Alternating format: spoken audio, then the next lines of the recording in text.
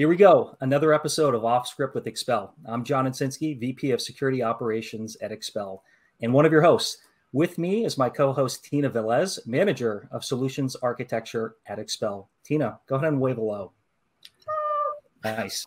Today, we're picking the brain, grilling Gerry Stellatos, partner, cyber risk and advisor at PwC, and my mentor for the last 12 years. Yes, Gerry, that number is in fact 12. Gerry, thanks so much for being here. John, Tina, thank you for having me. Looking forward to the conversation. And so are we. Thank you so much for joining us, Gerry. Great. Gerry, let's start by having you talk about the role you're in now. Can you talk to us a bit about the work you're doing and some of the current challenges you're tackling? Sure. So I'm in PwC cyber risk and regulatory practice and primarily focused on cybersecurity, which is top of mind for lots of our clients and organizations. Not a day goes by where someone's not talking about ransomware, hearing about how ransomware is likely affected either an organization or someone they know. So my background is incident response. I primarily have built a career around helping organizations prepare for and respond to ransomware, targeted threat actor intrusions, other types of technical disruptions. And I spend a lot of time still doing that now around that readiness, that response. But we also spend a lot of time now, myself included, helping clients around recovery and a broader term of resilience, right? How do we reduce the likelihood that something bad happens, but then also to respond, recover, and emerge stronger from it? So still have my hands around most, threats, threat actors, threat modeling, and understanding how organizations are trying to mitigate risk, but also spend a lot of time now as well helping organizations think through how do we prioritize what's next after an incident, or what's the right level of maturity, or what should be our balance between risk and investment, and just helping organizations think through that strategy. You'd find, John, you and I have been through a lot of incidents, incident investigations, and that's certainly very time, consuming, very stressful. And in some ways, the hard work continues right after an incident, right? What should be those areas of focus? How do we continue to accelerate or evolve a program? So certainly still doing incident response, but spending a lot more time helping out what happens after the incident as well. Gerry, it sounds like you're spending a whole lot of time living in both this kind of tactical and strategic space in your current role and kind of where you've been. But our audience would really like to understand how you got to that point. So you're sitting in this chair now. You clearly have a wealth of different kinds of experiences in your background that give you that really good skill set to address things like resilience and creating that more kind of holistic approach to maturing security. Would you mind telling us a little bit more about your background? I mean, John has given me all sorts of dirt already, but our audience would love to hear about your past. It's the good dirt, Gerry, not the bad stuff. It was only the good parts. Good, and feel free to ask questions as we go along, and would love to dig deeper. So, to give you guys the elevator pitch on my career, I've been very fortunate. I've been able to develop both personally and professionally and work at some great organizations throughout my career. I have to start, I'm from New York. Go Giants, go Yankees. Still true to heart, even though we're living in the northern. I live in Northern Virginia now, but I was very fortunate. I went to a school at the time which was referred to as Utica College of Syracuse. It's now Utica University, and they had a very unique program, economic crime investigation, and they had two sub-concentrations: forensic accounting and computer security. Now, I am a little bit older than you guys here, so at the time, computer security was Intro to Windows NT, but it was a great program that got me exposed to network security, white collar crime investigations. Like, we actually went to county courthouses and pulled records, but I also got exposed to computer forensics. And that just was fascinating for me while in college, and also my first job out of college. I can actually use software to recover deleted data, or use software to investigate user activity or some type of activity. So that got me thinking toward, okay, I want to be in some technical fields. I want to continue to learn. College helped provide a great baseline. I started working for a Big Four consultancy right out of college as well for my first year.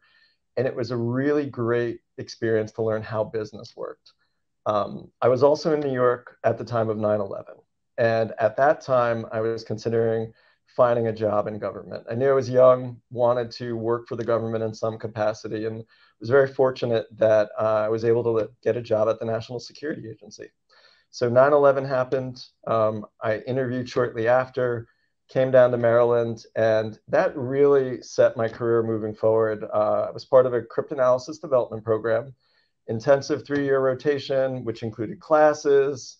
It included rotations around the agency. Great place to start any type of career. Great mission, great colleagues, great intramurals for those of you that like to play sports as well. Until this day, some of my longest friends that I've had since moving down here. But it helped me build a great technical baseline.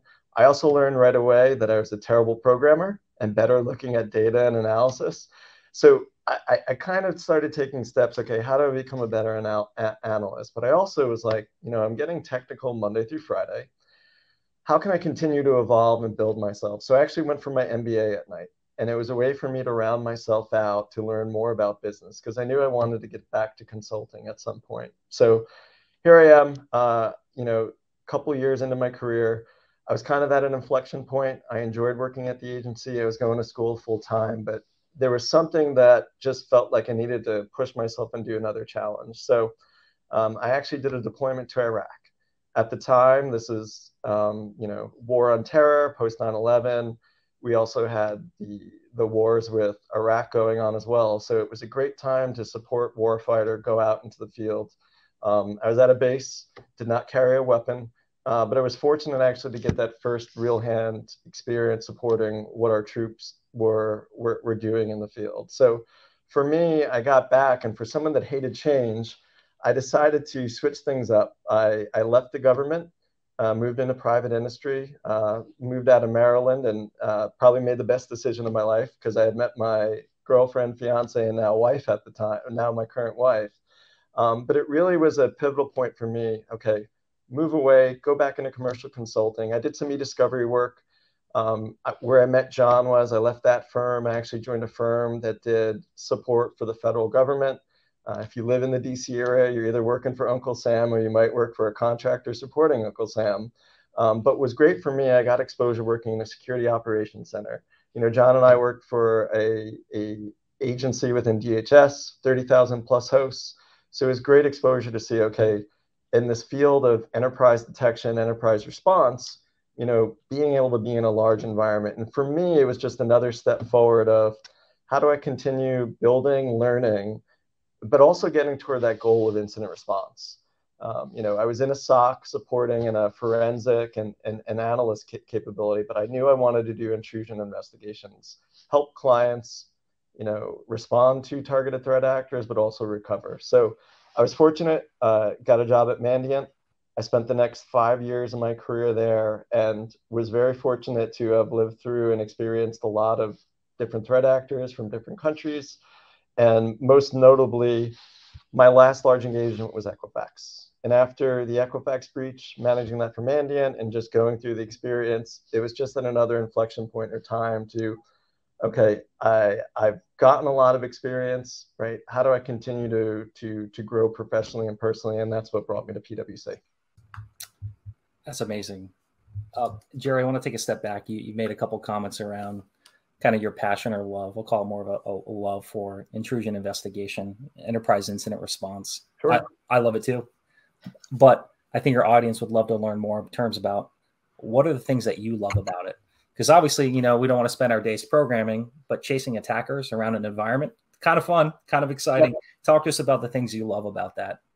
Yeah, so there's a lot of things that are addicting about it, but certainly, first and foremost, when you do this, you're helping clients, right? You're helping them at someone's having a bad day or a bad time, and that's where first and foremost, client service, being able to help someone think through strategically, because most situations, there's some overlap, but they're different. Second, John, you and I were in the SOC, and what was one of the fun things we did was, how do we take big fix and perform searches enterprise-wide? That strategy piece of, and this is before EDR became more prevalent, was, how can I take one piece of data and then look for other systems in the environment that might have that? And as things have evolved, right, the approaches have changed too, versus what we know versus how do I do more methodology-based or more anomaly. So the ability to take a piece of information, take that at scale, but in parallel, which is probably just as fun and challenging, is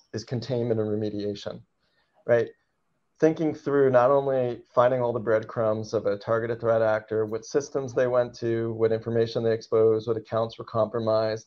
You know, as we've talked, right, what's that extent of compromise, that extent of information exposure, extent of assets, and then mapping that to, okay, I've got to change all passwords. I've got to rebuild systems. I've got to introduce or implement a series of controls or maybe other enhancements in a short period of time. It's very time consuming. It's very stressful for clients and team supporting, but you learn so much in such a short matter of time. And just because the threat landscape and threat actors continue to evolve, you're constantly having to learn and adjust because what worked yesterday might not work today. You know, so certainly it keeps you on your toes, it keeps you humble, but it also leads to this confidence of being exposed and being able to help clients think through some of their challenging times. Yeah, I want to amplify a couple points as well. Is you talked about that customer service, that customer-oriented mindset. I'm here, I want to help. It's a big part of it. I love it as well. Number two, problem solving. I've got a piece of data, I've established a lead, I'm in pursuit of this. And number three, like the constant learning. Would you agree with that? Like we're always having to learn because, you know, we establish a timeline of activity on a host. What did they do? Oh, I have to interpret that information and possibly discover new attacker techniques. It's the learning. And then the fun part, to you said, not fun. I hate to use that word fun because it is stressful, but the ability to translate those informations and learnings into a strategic plan for an organization to help them get out of it. It does become a little bit addicting. Is that fair to say? Yeah, it is fair to say. I can honestly say I've always been one of the dumber guys in the room, and I own that. But that's the beauty of this job, right? Sometimes you're only as good and as strong as the person next to you. And so it's certainly based on my Jesuit master's experience or education, continuous learning is important. You know, if you're not open to new things or different approaches, and in some ways it is, you know, addicting might be the wrong word, but there is a certain attraction that comes from it with wanting to find all the evidence, wanting to kick out the bad guys. And but that certainly can be a bit overwhelming at times too when you're going from one back to back to back as well. Yeah. Gerry, I want to shift topics just a little bit if that's Sure. okay. John, before we do that, I think we should apologize to the audience for not including a trigger warning around invoking IBM's Big Fix. That got me right here. That is it. I probably still have ulcers, residual ulcers left over from working with that many years ago. But well, Gerry and I were using Big Fix before it became Tanium. Yes. Hey, all great technology starts from somewhere. Yeah, I have that's a story for another time. Sorry, just had to. No, I appreciate it. I saw the physical reaction to the word Big Fix, and that really brought up memories. Querying at an enterprise level for user level run keys. We found a whole bunch of evil that way, though, didn't we, Gerry? We did. I mean, though, Tina, you hit on something there. Sometimes not everyone's going to have the latest, most greatest, and you have to just work with what a client has or what someone has. And that actually is, I think, part of the fun or challenge around the problem solving piece too. I might not have all the great tools, but how can I cobble something together and make it work? You know, not ideal, but certainly something that just adds to the how do I bring the right approach and try and be technology agnostic. Let me double down and amplify that for folks that are listening, maybe working in a SOC or working for an IR firm, or like maybe you don't have the best in breed.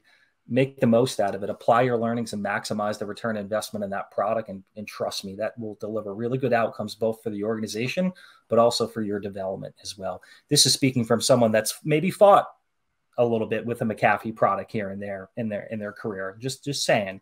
Wait, John, there's making the best of it. And then there's also, if you know that you're not working with best of breed, whatever you have, create that feedback loop with the vendor you're working with to say, hey, this product could be this much better. Or if we created this thing, like we cobbled together this part around a feature that didn't exist. If you're not demanding the vendor space to continue kind of accelerating that, you're never going to get anywhere. So we know not everybody out there is working with the latest, shiniest things. And even if you are, chances are they're not deployed properly 100%. 100%, but working with what you have and continuing to be curious and pushing for that kind of ongoing evolution is super key. I will get hung up on this idea of like, I have a bad tool set, I can't do good work. No, you just have to get super creative with it. That's the challenge that all of SMB and down market faces, but there should not serve as an excuse to say, I can't do this thing because I have a bad tool. Get creative and adapt with it. All right. Sorry, soapbox. Well said.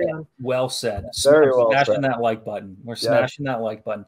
All right, Gerry, I want to shift topics here. Is at the start of this episode, I had shared that you've been a mentor of mine for 12 years. Nobody in the audience do the age math there.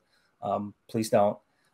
But I wanted to talk about the topic of mentorship. It's important to me because a part of this is sharing, listening and hearing about the journeys for our guests, but also sharing our own. Gerry's been a mentor of mine. I wouldn't be where I am today, sitting in this seat, not this physical seat in terms of my house, but this role I am in Expel if it wasn't for Gerry's mentorship. And I mean that sincerely.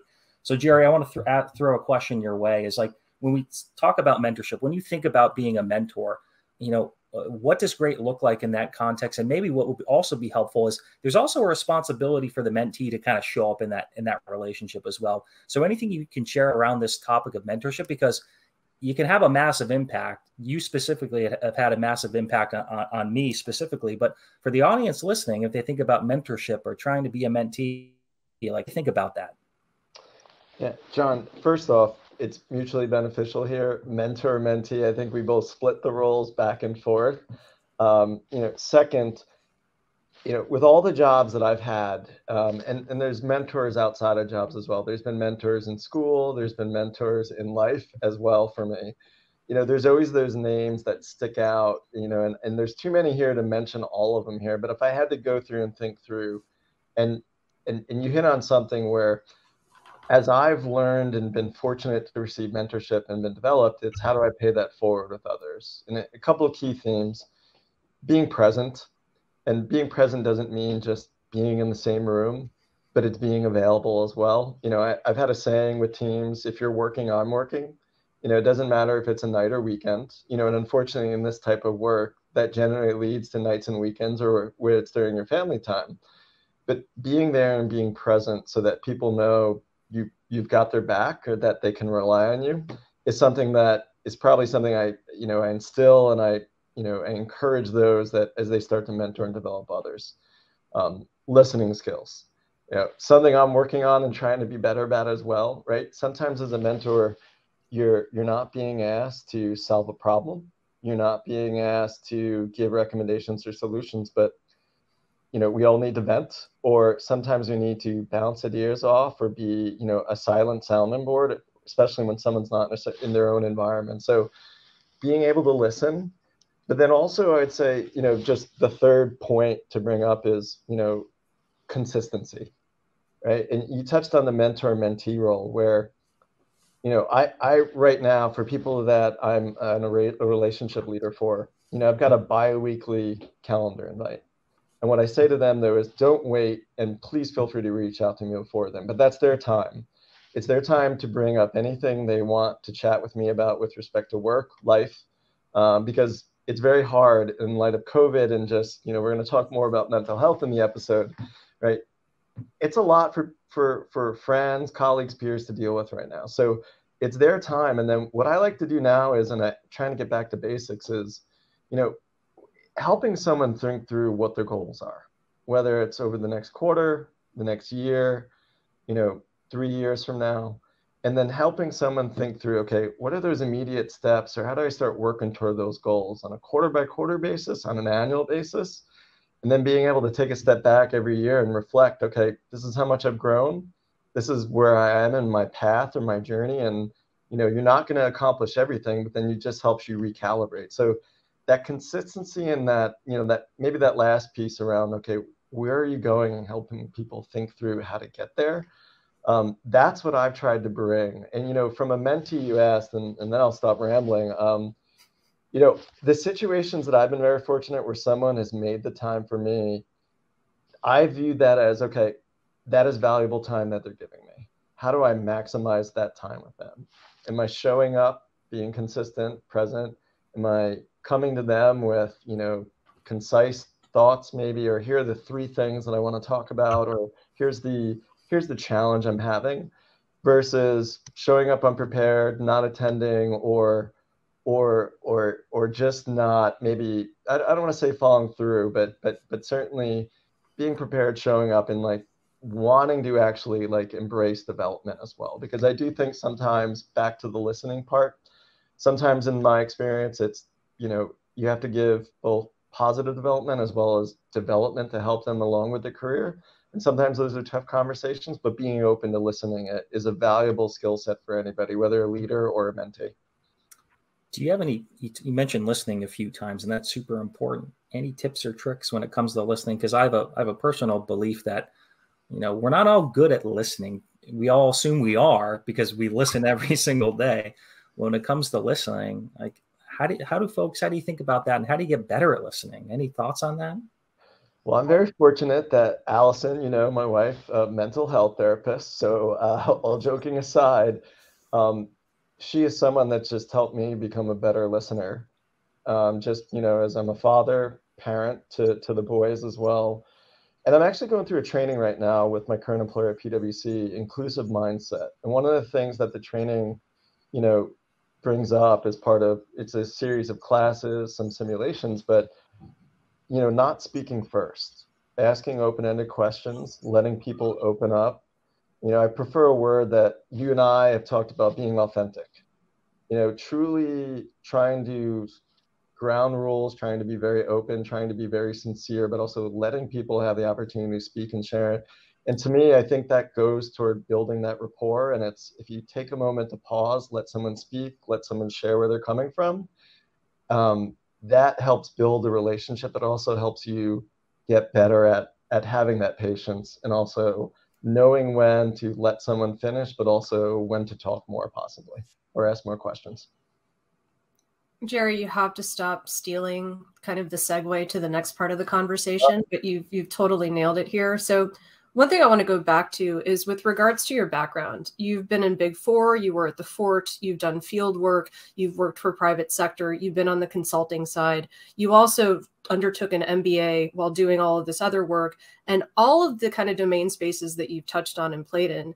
None of these are easygoing. These are super stressful, kind of high demand, reactive type roles.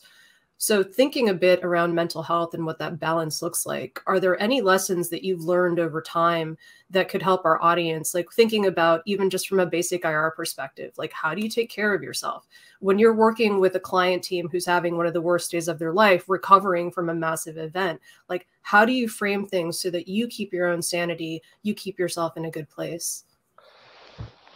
Yeah. Wow. A lot to unpack there. It's a great question, Tina. And, it's something that I've had to work on myself, as well as, find ways to try and improve and evolve. Because if I look at where I started to where I am now, it's certainly been a journey. Couple things come to mind, just with respect to, stress, anxiety, pressure. We mentioned COVID earlier. For those that are listening and that are either married, significant others, parents, right? There's a lot that comes at you, outside of work, and then certainly when you're at work too. So, a couple things that I feel have helped me, as I've progressed, but also that I think I've tried to focus on more as I've gotten older. And I wish, one of the questions you asked was, well, what did younger Gerry wish he would have known then as well, right? The balance between, I love working out and exercise, and finding ways to help me reduce stress through activities such as running, lifting weights, playing sports, right? That is something for me has been a release that even now in light of COVID, right? Sometimes taking a call outside, we're taking a walk around the neighborhood while on a work call, right? How do I get that brief, or some separation from work, but also get some fresh air? So I think, physical activity has helped me invaluably throughout my career. Second, your support structure, whether it's family, whether it's friends, especially with clients, when you're helping a client through an incident, in some cases, it's the worst experience that they've had. right? And we're not here comparing incidents to loss of life, but in that particular moment, right, the stress, will I have a job, will the company survive? It can be very overwhelming. And then to think through all the work that needs to be done. So it's bringing a balanced approach that we're here, we're helpful, a calm demeanor, but certainly helping them start thinking through and looking forward, right? The bad days were yesterday. Each day is going to get easier. So having that optimistic mindset as well, that also helping them think through how they're going to come through this and emerge stronger.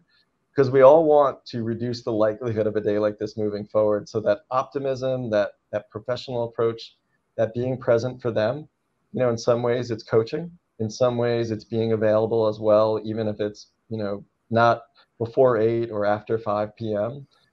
And then lastly, I think being able to talk about it, that's one thing. Some people might use exercise, some people might use medication, some people might go to therapists, and I've done them all, and I still do a mix of those. But as I've gotten older, more comfortable in my own skin of talking about, what's stressful, what's working, what's not, but then also being open to listening about, should I be trying something different? Because I think just as part of that journey of, what worked for Gerry at 25 is not going to work for Gerry at 45. And don't worry, I'm not 45 yet. But you get the picture, right? In this constant evolution of, right, how I handle stress now is much different than I did when I was 25. And it's just been part of the journey too. So you continually mentioned that, like that need around identifying what worked yesterday isn't going to work today. That seems to apply, at least in the framework you've presented, to pretty much all aspects of your life. Like you're just constantly iterating, making Gerry V whatever version is going to be better than what Gerry was yesterday. And I think something that we've seen, even talking with some of our other guests, is that there is a mix of that curiosity and need to always push for whatever's next. Question for you around that, though. How do you make sure that you're still maintaining that balance if you're always looking forward and always pushing forward? Yeah. Now you sound like my wife, Tina, talking to me about mindfulness, which is a great segue and plug, right? I think for someone like myself that's been anxious or, fear of failure, fear of, what might be the unknown in the future, it's, as I've gotten older, one of the things I've been very mindful of or self-aware is, how do I stay present in the moment? Like enjoying the moment right now of speaking with both of you on this webinar, versus what's next week or the week after. And that's something where, has taken time and has taken effort, right? But that focus, trying to be better about, okay, I'm present right now and, focus on what you can control. That's something always that, I recommend to teams. It's something I follow from a approach philosophy standpoint as well. And I think it's gotten better for me as I've gotten older, part maturity, part wisdom, part great coaching from my wife. But all joking aside, that was hard for me, like worried about how do I keep up or how do I stay relevant? And, that's something that I've had to learn to adjust with, right? And then, the one question you asked, what would I say to younger Gerry? I would say to take a breath more, pause, that I, in some ways I am where I am today because of that drive, but it's also, in some ways, I know it affected relationships. I know it affected things in my personal life, right? And there's a balance with that, right? And I think now with, the lessons learned of where we are today, and certainly coming out of something like, personal experiences, COVID, you name it, it's that right balance and being present. We're not going to get yesterday back. So try and be in the moment, enjoying as much as we can. And we've kind of touched on this a bit so far in conversation, but with thinking about kind of younger Gerry, right? What are those additional, because you've given us one, but what would be 2 other things that you would say, young Gerry, these are things that you should know. I'm speaking to you from the future. I'm wearing a coat, even though the other 2 folks on this podcast clearly did not get the memo about the dress code. But what kind of lessons learned now would you send to your past self? Yeah. One, I think I said pause, right? This is a marathon. It's not a sprint. And I think having the hindsight of that at this point in my career, start saving more money now, younger Gerry, because as you get older, all joking aside, right? I think this, I think with any type of job or anything, right? Thinking through the balance between money as well as the right role. You can find more money, but it might not be the right role for you at your time of your career, or the right experience. And I think one of the things I did earlier on in some capacity was made decisions based on money versus the right role or what was next as part of that broader journey. And then lastly, there's certainly an element of planning with any of our careers. I think what I've tried to do is, probably would have been more present for, this job has consumed things, just to share personally, when your client is having an issue, you're having an issue. It's affecting your nights and your weekends. And the balance between work and life is something I've had to work on, that separation. So I wish I would have started doing that sooner, where we're at the dinner table and I'm not checking my phone, or putting blackout periods maybe on my calendar, or finding different approaches to that. So I think that balance between work and life is something I've worked at a lot the last couple of years. I wish I would have started doing that sooner, because I think it would have, my wife was affected by it, and she's been my biggest advocate, my biggest coach supporter. But in some situations, not fair to her, just given some of things that have happened, right? So it's finding that better balance as well. Well, I'd say we really appreciate you taking the time to speak with us and being so candid as well about some of these things that you've learned and experienced kind of throughout your trajectory, and the fact that we're all still very much works in progress. I think that's also going to be a recurring theme for this series. Yes. But John, I don't know if there's anything else that you wanted to ask before we sign off. No, Gerry, I just wanted to thank you again for joining us. We really appreciated all that you've shared across so many various topics. And kudos to you for referencing Allison so many times in The Boys. I'm going to mention my wife really quickly in case you listened as well. Sapna, hey, how's it going? Just to make you look bad. But Gerry, I just want, in all seriousness, thank you so much. I really appreciated all that you shared here today. Hey, really enjoyed the chance to speak with both of you. Thank you for having me, and look forward to supporting you guys moving forward too. So take care. Well, thank you again. And for our audience, I hope you stay tuned for our next episode and register, and hope you enjoyed this one as well. And that's it for today. That's a wrap. So thanks all. Here's the wave. Bye.